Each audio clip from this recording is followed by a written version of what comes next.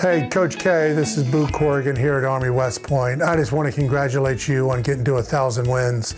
What a thrill it is every day for us to know that you're out there as a West Point grad.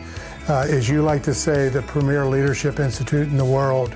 And we could not be more proud to have you as a graduate and to now have you with 1,000 wins in Division I basketball. Coach, it's an honor to congratulate you and Mrs. K on yet another incredible milestone. To win 1,000 games is unthinkable.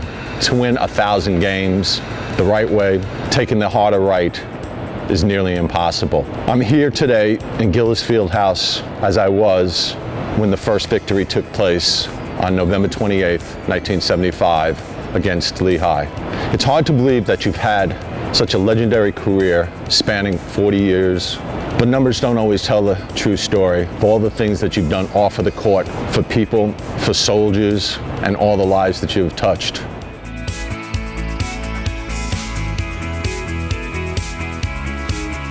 Coach K, on behalf of your former colleagues in the Department of Behavioral Sciences and Leadership here at West Point, we'd all like to issue a heartfelt congratulations on reaching your 1,000th win as a Division I coach.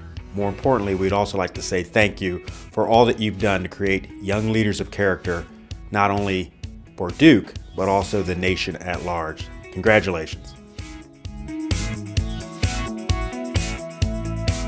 Unbelievable. Mike, we really want to congratulate you on behalf of your teammates and some of your ex-assistant coaches. What a great achievement. Great job, great job.